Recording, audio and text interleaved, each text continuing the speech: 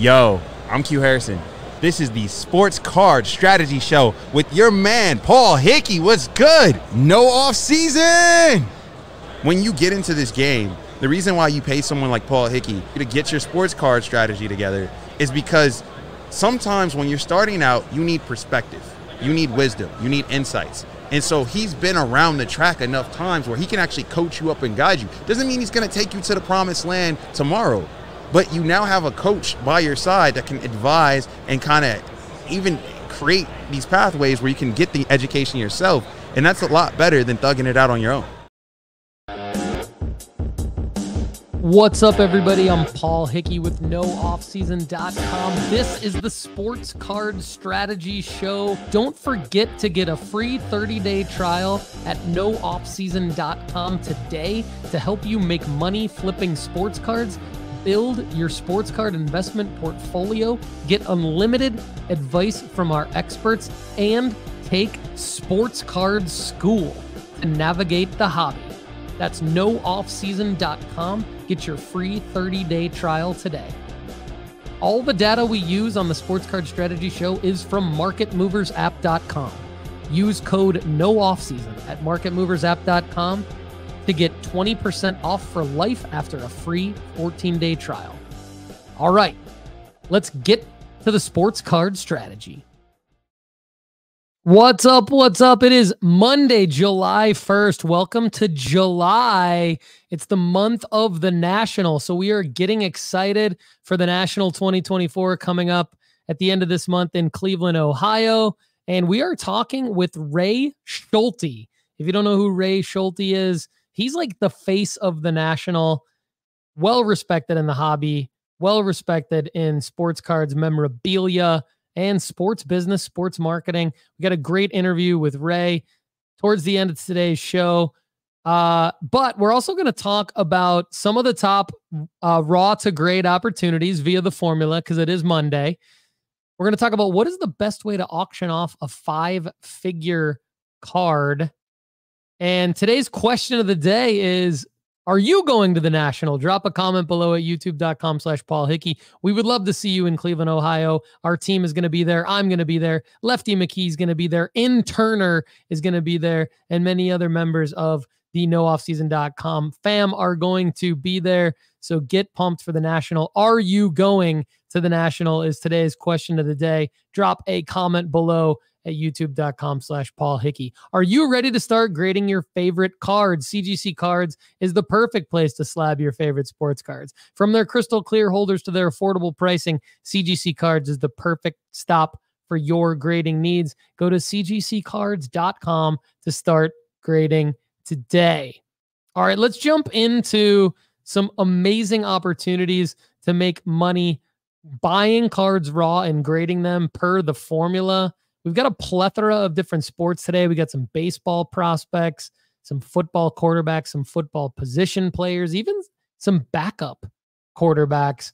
Let's start with the card that can make you the least amount of money on today's episode, but it's still a 23% overall ROI, which is phenomenal. This is what you get when you come to the Sports Card Strategy Show and NoOffSeason.com. A prospect that our very own Lefty McKee has talked about for a long time and really likes this year, Carson Williams. Carson Williams is 2021 Bowman Draft Chrome Refractor First Auto. So this is out of $499.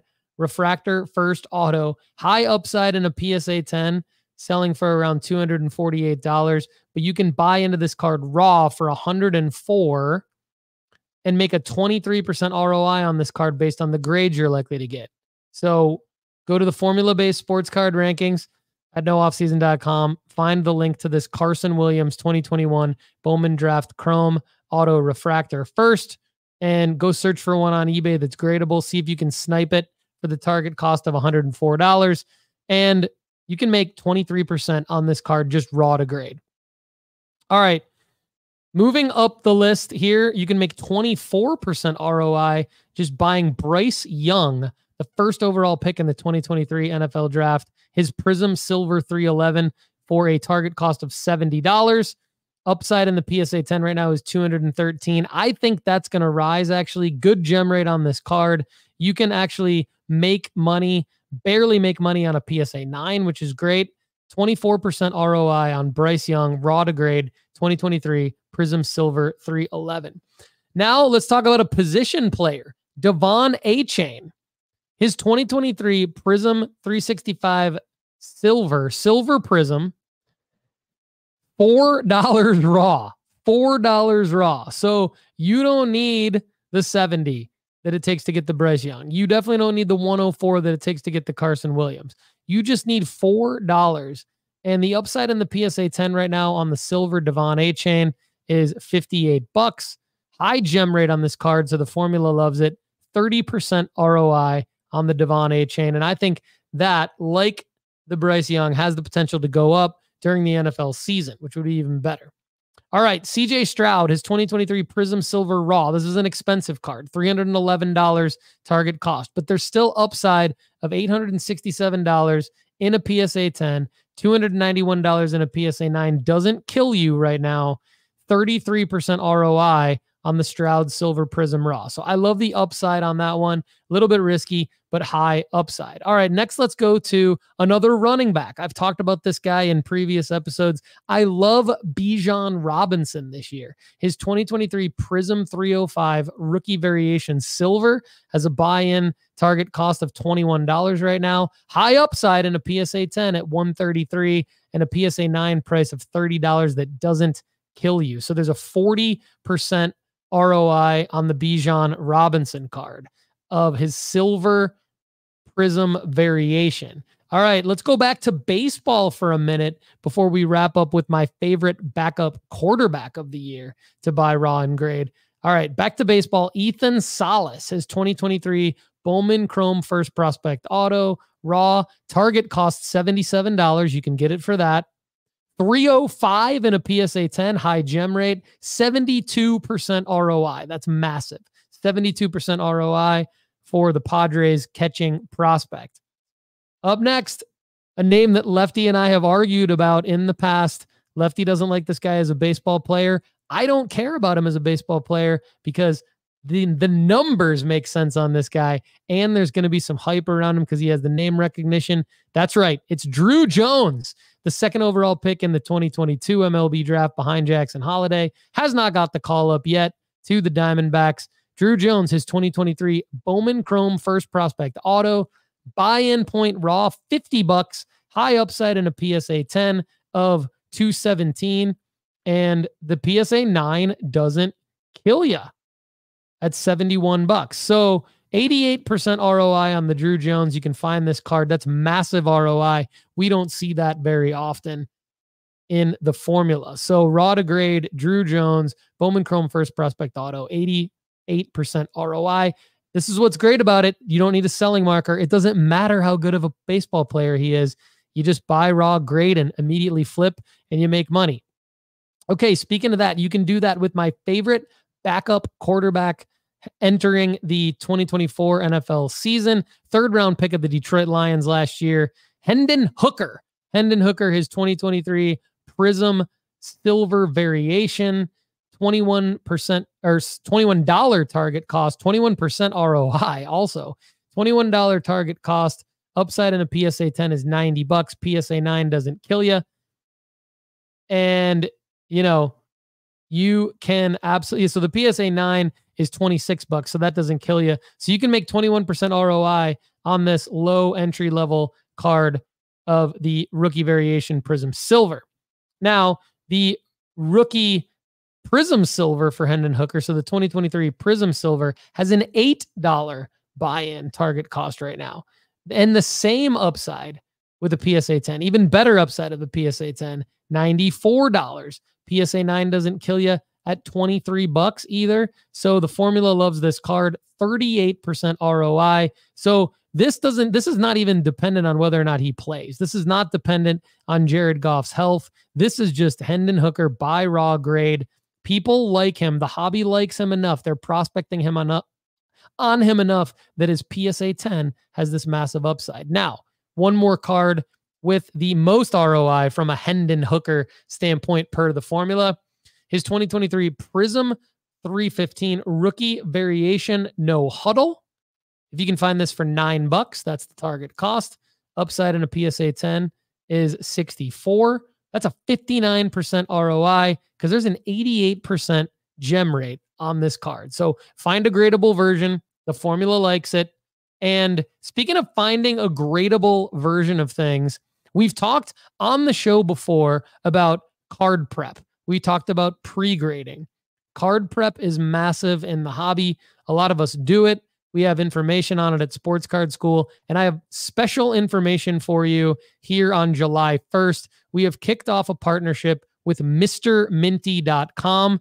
Talked about it last week. MrMinty.com. Use promo code NOOFFSEASON for 15% off on your entire order at MrMinty.com. Mr. Minty also has card prep and submission services. More details on MrMinty.com. But definitely we want you to use that promo code NOOFFSEASON for 15% off of your order at MrMinty.com. His basically his card prep products are what you want to put in your cart and buy with that promo code NOOFFSEASON. Help you just prep your cards for grading them raw and submitting them to PSA to make money per our formula. All right, real quick, it's time for Will It Gem. So I have a new strategy here. Typically on Will It Gem, I am basically showing you guys all the cards that I plan on grading at PSA. My strategy has always been, look, I'm going to buy it raw. It's going to be part of everything that I'm doing, and I'm going to submit it regardless of its chance at gemming. But I'm questioning that strategy now, and I'm thinking, with a card like this, and I bought a lot of this card, just a simple base Prism CJ Stroud number 339, nothing special about it other than the fact that it's CJ Stroud. This card continues to go for around between $20 and $25. And our guy Andy Kaysen over at the Football Card Quest thinks that this is going to be a card that you can sell raw. You can flip this raw during the 2024 NFL season based on CJ Stroud's performance and the Houston Texans' performance. What do you all think? I think that this card is perfectly centered on the front, perfectly centered up, down, left, right on the front, but on the back, it looks a little off center to me. What do you think? Will it gem? Should I send it to PSA? Or should I do Andy Kaysen's strategy of maybe just flipping it raw during the NFL season because it is CJ Stroud? Multiple options there, multiple options. The formula likes this card. I don't think it's a lose either way, but I want it to be a win. I want it to be a win. So let me know what you think I should do by dropping a comment below at youtube.com/Paul Hickey. And let me know what you do. What do you do when you get a card and you buy it online and you think it's going to gem and that's part of the plan, and then you get it and you're like, wait a minute, I don't think this is going to get a PSA 10. Do you send it in anyway with the chance of getting a PSA 10, or just with being okay getting a 9 and flipping it? Or do you hold it raw and then try to just sell it raw? I want to know what you do, because you out there in the audience are very intelligent sports card investors. I love every single one of you in the NoOffSeason.com fam. All right, before we get into our amazing interview with our guy Ray Schulte of the National, yes, he's a bigwig. So we were definitely excited to have him on the show. Before we get in and talk to Ray about how excited we are about the National 2024 later on this month, what is the best way to auction off a 5-figure card? We've talked about this. We've debated it on the show. 5-figure card would obviously be anything over $9,999.99, right? So we're talking about a $10,000 card and above. And I've thought eBay quite a bit. I've thought that you could definitely do this on eBay, and you can make a lot of money doing it on eBay because they have the biggest audience. But there's also auction houses out there. And I think the number one auction house, if you're going to pick an auction house outside of eBay, would be PWCC. My friends at Roadshow Cards agree with me. And we are partnering with Roadshow Cards to bring our listeners at the Sports Card Strategy Show a very unique and awesome opportunity to help you get the most possible for your higher dollar cards. All you have to do is email Paul at nooffseason.com, for details. This is a great deal for Sports Card Strategy listeners. So if you've got cards out there, it doesn't have to be a 5-figure card. If you're nervous about auctioning off your cards and you need help, this could be any card $200 or more. But the higher the value of the card, the better on this one for all of us. So email paul@nooffseason.com, and I'm going to get right back to you with information on this very special opportunity, courtesy of our great friends at Roadshow Cards. All right, it is time, without further ado, to bring in my new friend Ray Schulte to the show of The National. Let's get excited for the National in Cleveland later this month. If you're not already excited, I think this interview might do it for you. Now I'd like to welcome into the Sports Card Strategy Show a new friend, Ray Schulte. Ray does many, many things in the hobby. And Ray, welcome to the Sports Card Strategy Show and the nooffseason.com family. It's great to have you here. How you doing today? I'm doing great. Thanks for having me, Paul. It's an honor to have you, man. I know you kind of been making the rounds, getting ready for, probably one of the biggest events on your calendar of the year, I would imagine, the National. Everybody in our audience is obviously familiar with it. But before we get into that, tell us quickly a little bit more about who you are, your background, and what your role is in the hobby. Oh, sure. It's a great question. I started out back in the early 80s. My background is with advertising, branding, marketing, promotion. I worked for 2 ad agencies in New York. At the time, they were the biggest ad agencies in the world. And so I come from a real discipline, packaging, promotional background. And I broke off in the early 80s really because I wanted to package an athlete just like I package a box that was on the retail store. And I was very fortunate. I got to meet Pete Maravich. And Pete, he asked me what my vision was, what my thoughts were, and I told him. He goes, "Well, Ray, if I had somebody like you, I'd be $1 million richer." Because he had his dad, and he had their attorney in Louisiana, and that was it. Everything was focused on the game. And so I said, "Pete, that's what I want to do. I want to package an athlete." And so he said, "I think I can help you." And he introduced me to a partner of his. He had a basketball camp in Clearwater, Florida. And his partner was Jim Krevax. And Jim was All-American at Texas. He was, the NIT MVP.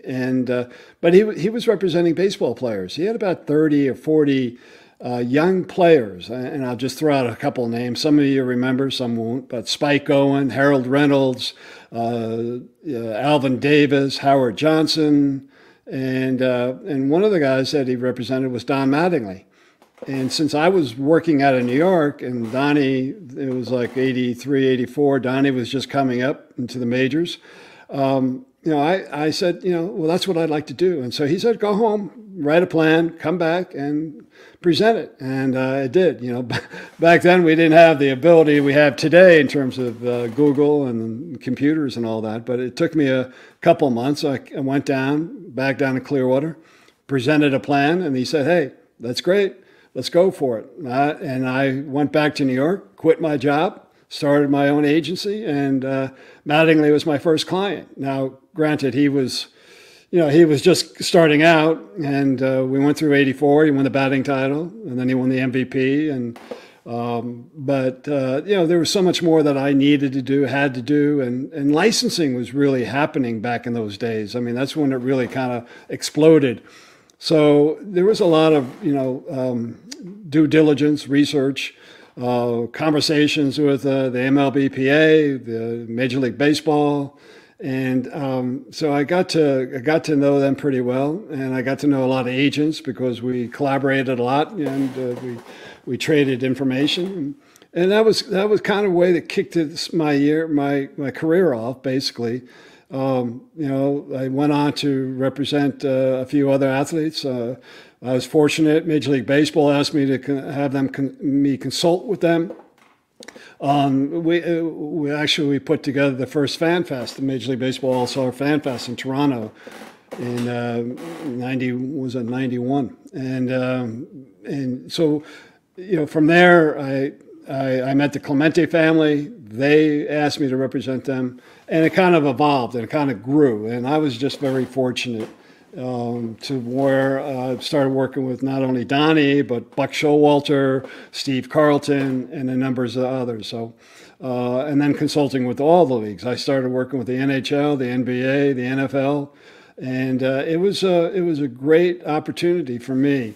And then it led on to other things. I started working with Cal Ripken. I represented Cal for 10 years, and John Riggins for 5 years, and Josh Gibson for 10 years. And so that was my background. And then one day in Cleveland, back a decade or so ago, Mike Burkus and I ran into each other at a national in Cleveland. And he said, listen, you're representing Cal, you're living in Baltimore. Hey, would you want to be involved with the national? And at that time, I just had a son, and I was, kind of in between doing what I wanted to do. And I said, sure. And so I started working with Mike, and my first national was in Baltimore, 2010. And from there, it was really only meant to be 1 year. But it's now going into Cleveland. It's been 14 years now. So, and people ask me, why do you still do it? Well, the answer is I love the community. I love the collecting concept. I love the mindset. I love everything about that. And so, whereas I don't necessarily trade modern cards or even vintage cards, I used to, but not anymore. I collect movie posters. But that mentality, that mindset for me has kind of just kept me in the game. And I just enjoy working with everybody out there and seeing how everything evolves. So, that basically is how I ended up to where I am today. And, again, we started out, I'd say, in 2019, we generated a lot of interest, with the National in Chicago. And then obviously the pandemic in 2020. But we went from 50,000 attendees to now over 100,000 attendees last year in Chicago. And so the industry has evolved. And that's exciting for me because I love to see, new technology. I love to see new entries into the category. Us the industry getting involved in pop culture, Pokemon, the international scene. It fascinates me. It gets me excited, and I love sharing that with our industry and our community. Amazing story. Thanks for sharing that with us. Have a ton of respect for you, your background, your hard work, creativity, the vision, right? The execution. I mean, kind of all coming together.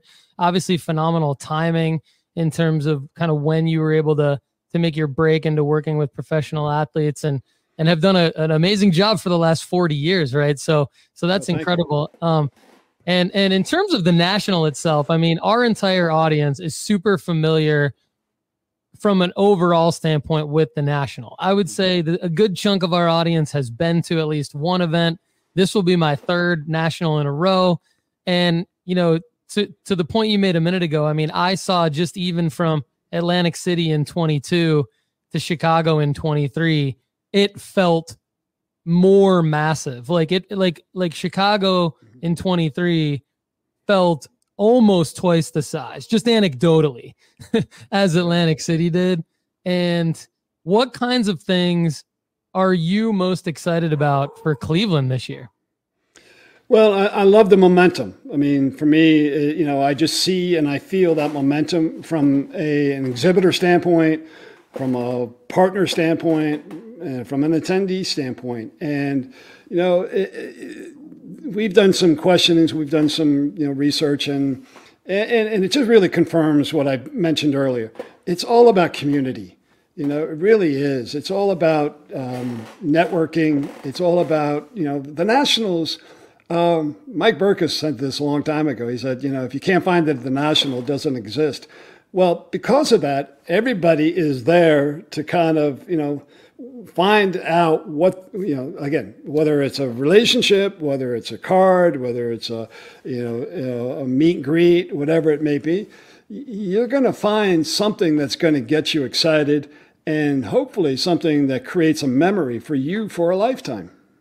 Yeah, that's a great point. I think not only are there different types of collectibles, different types of stories behind those collectibles, great people, like the relationships. I mean, all those things. I've benefited from all those things at past nationals, and I'm probably the most excited for all of the above, the relationships, the collectibles, the cards, everything that I love. But I think I also think about learning. I think about how much I've learned being at the national for the last 2 years, and how much I know I'm going to learn again in Cleveland this year. And I know our audience loves learning. I love learning. I could tell you do as well, just because of the kind of the trajectory path that your career has taken. And so I think, learning more about whether it's about what's coming down the pike in the industry, whether it's about some history behind a collectible, whether it's learning a new story from someone. I'm just excited for all of that. And, before I ask you some more questions about the national, I think one thing our audience might be wondering, and I'm kind of wondering too, I know you do a lot of the PR, a lot of the promotions for the national. Talk a little bit, if you can, about like maybe some of the people behind the event. Like, what exactly is your role, and then who are some of your colleagues that maybe make sense to kind of mention for who puts this massive, phenomenal, fun event together every year? Well, I'll start out by saying we have a board of directors. Al Dorso is the new president. I say new; he was elected in Atlantic City.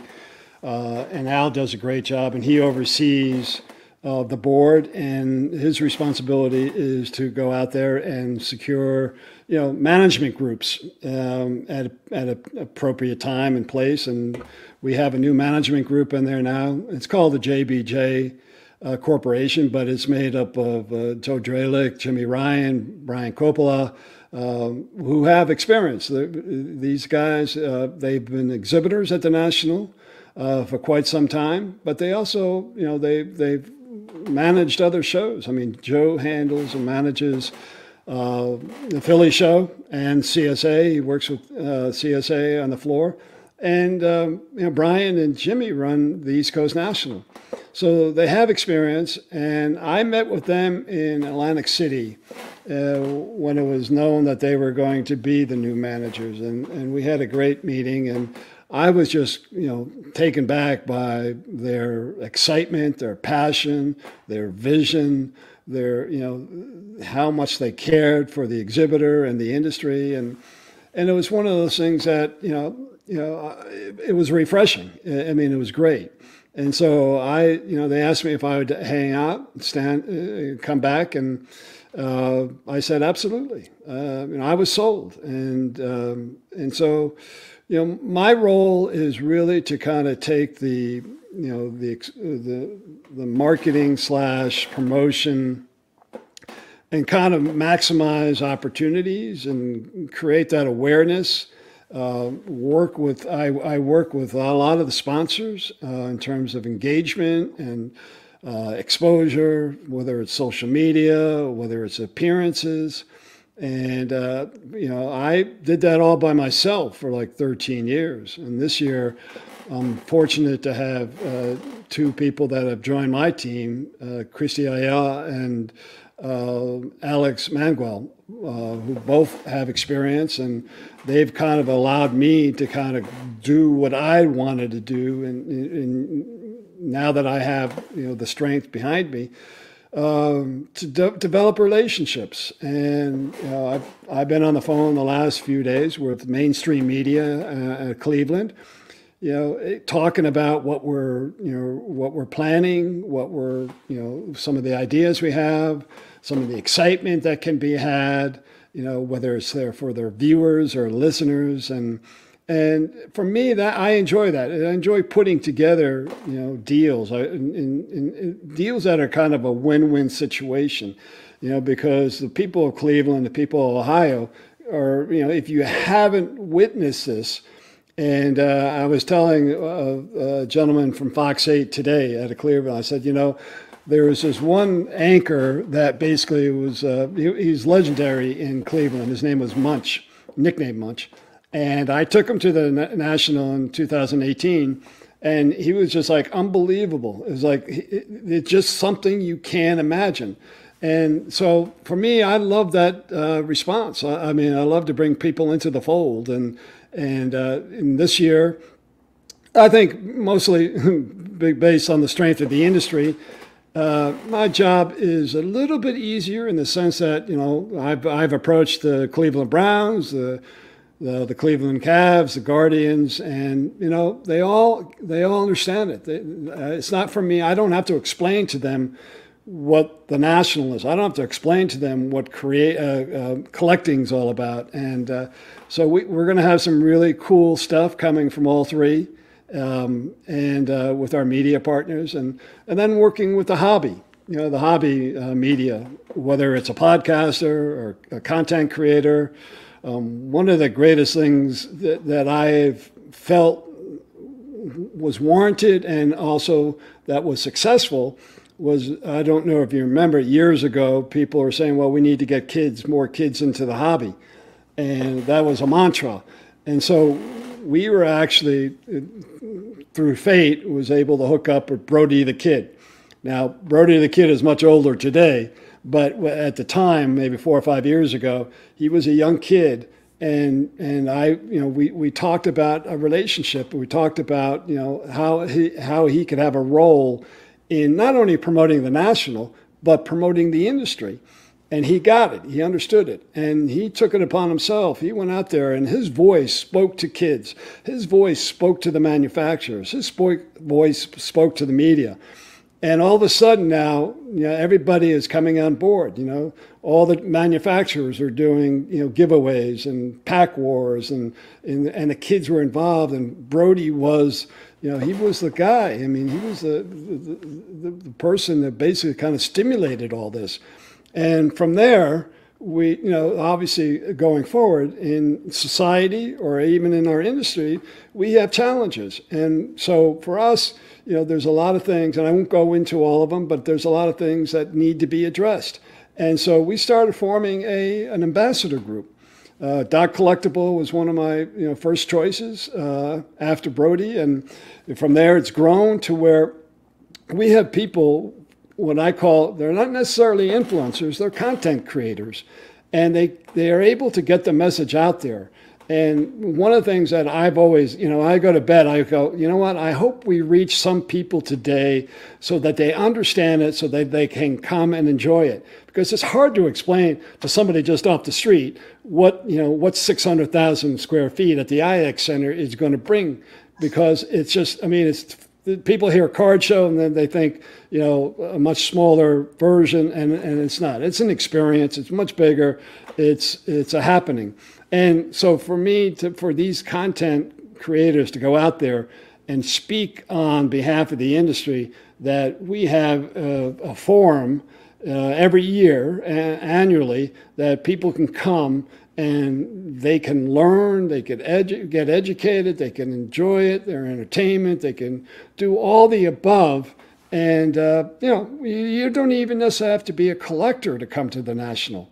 I can't tell you how many people I've met or dealt with that, you know, just come for the people. You know, they just love meeting people, love watching people, having conversations, you know, talking about your team, talking about, you know, that player, you know, in the TriStar Autograph Pavilion. You know, we got 125 of them signing. A lot of that brings up, you know, great conversations and new relationships, and they rekindle the old relationships. So we do that. One of the exciting things, and I speak about this all the time. One of the exciting things we did was, you know, create a trade show, a trade night in Atlantic City with Ryan and Jim, who basically did a great job, and we brought it in house. And this year in Cleveland, we're going to have 3 trade nights, Thursday, Friday, and Saturday. And I don't know if you were at the trade night last year, Paul, but we had like 5,000 people at the trade night. Now, when I say 5,000, I mean we have a room, and we have X amount of space, and for attendees, we had to rotate that space. And there was a line, so when somebody came out, somebody went in. And they calculated to be about 5,000 people. And so and it was a highlight. And so we're doing that 3 times this year. And we're adding, it's like anything else. When you have an event, you always want to think, how do we better this event? What can we do to make this more experiential, more entertaining, more interactive? And obviously we do that. And so this year you're going to see a little different approach.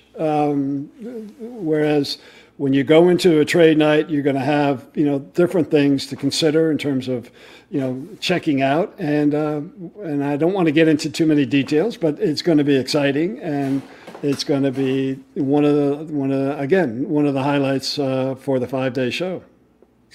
As if we weren't already super excited for the 2024 National in Cleveland, I think we're all even more excited just listening to you give us your overview and your passion for the event. I mean, I love everything you just said. I think from the stewardship that you're kind of taking in, you and your team and your colleagues putting together this event, helping get the word out to people outside of the hobby. Like you mentioned, some news anchors in Cleveland, some more traditional media that might not be as familiar with the hobby. But then what's cool is you're talking about like the Cleveland Browns, the Cavs, other sports related entities that aren't directly related to the hobby. You're saying now they have this extremely high awareness of the hobby itself, and they understand what's going on. To me, those two things are indicators of, okay, the National is in a position to really, really do good things for the hobby and grow the hobby in a good way. And that it is happening right now. And then of course you mentioned, I like how you segued into the hobby media, because I think that people in our audience understand that there is hobby media, but not everybody understands that. And so I can imagine from your seat, that's a relatively new thing, right? Like Brody the Kid, Doc Collectible, others. Hopefully one day the Sports Card Strategy Show, we'll see. I'll be lobbying you offline for that, maybe how we can partner. But I think that like for a normal card show that's not the National, the goals and objectives would be more, let's fill the tables, let's get sponsors, let's make this event work. The National obviously is totally different than that. The National is at a different level. You guys are thinking, yes, we're not going to have any problems filling the tables. In fact, there's a wait list a mile long for that, and probably for the corporate booths, the sponsorships, things like that. Sure. So when you talked about the goals of the National, I love the way that you broke everything down to the point where, like, yes, we're acknowledging that we need to be doing those things. We can't overlook those basic things. Otherwise, we risk slipping and not improving ourselves. But really, we're at a juncture where we can be, again, sort of stewards of the hobby to the rest of the world, as well as kind of lifting up and continuing to promote the people within the hobby. So I think like that was one thing that I kind of wanted to learn from you in this conversation. And so far, that's my takeaway. But do you have anything to add to that in terms of just kind of as the hobby grows, what are the top goals of the National? And, anything else you want to share, Ray? Well, I think, when people ask me what gets me excited, and I do get excited, trust me, like when I go, I usually get in on Tuesday, and when I get to the entrance of the show, even though it's all set up, I mean, it's like a whole new world to me, a whole new experience, and I'm energized. I truly am, and then when the show opens, again, but when people ask me what most excites me, it's when I'm walking, through the halls and down the aisles, and I see a dad, a mom, a son, a daughter, a grandpa, grandma, walking together, or segments of that. But we've evolved, we've grown. I say we, the industry, have grown to where having a mother, having a daughter, having grandpa, grandma, as part of our attendees, that to me is exciting. And, there's a lot of different reasons for that. I think it's a lot of hard work on many people's part, from within the industry. Obviously, the National takes it very seriously. But, obviously with pop culture and Pokemon and our international interests, it does open it up. But once it opens it up, you got to cater to it, and you got to address it. You got to recognize it. And I think that's what we do. And I'll give you one example, which I'm very excited about, is, we have Cheryl Miller coming in. We'll be signing in the TriStar Autograph Pavilion. We have the 1999 USA Women's National Soccer Team coming in. That, for me, is exciting because I can't tell you how many young girls and teenagers, mostly female, but they will come in, and that interaction, that recognition is just so awesome, so inspiring. So I always kid, now the sister and the brother have something, that connects them, engages them. And in a bigger level, there was a scenario when the dad was looking at a Mickey Mantle jersey, and his son, and he was telling his son how, hey, that was my idol. And the kid just poked on his sleeve, and he said, no, Dad, that was Judge. Judge is the GOAT. And the fact that these guys connected, it wasn't about, Mickey Mantle. It wasn't about trading cards. It wasn't about the National. It was about a dad and a son connecting on something that they can treasure forever. And, for me, that's what it's all about.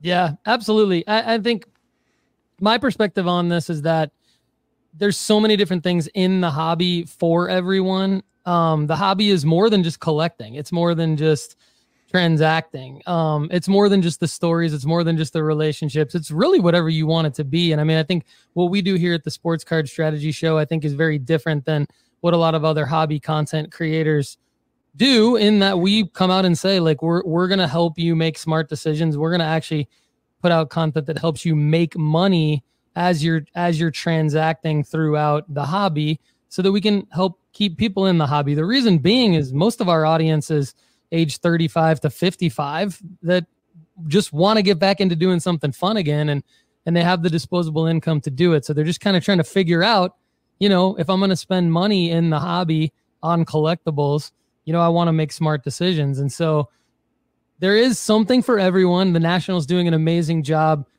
growing that and catering to that and elevating that.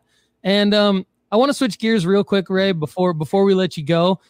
Feel free to, say no comment to this, but one thing, I'll set the stage a little bit, right? So you know where I'm coming from. And so the audience knows where I'm coming from. So on social media, everybody's kind of trying to learn what's true and what's misinformation. And one of the things that's been circulating around about this year's National is this notion of like an after show, where there are booths for the after show. You mentioned 3 different trade nights, which I would assume is totally different than anything that could be called an after show. Is this after show concept real? Is it a myth? Is it something that is official to the National? Is it a rumor? Do you have any idea what I'm talking about? Let me answer it this way, Paul.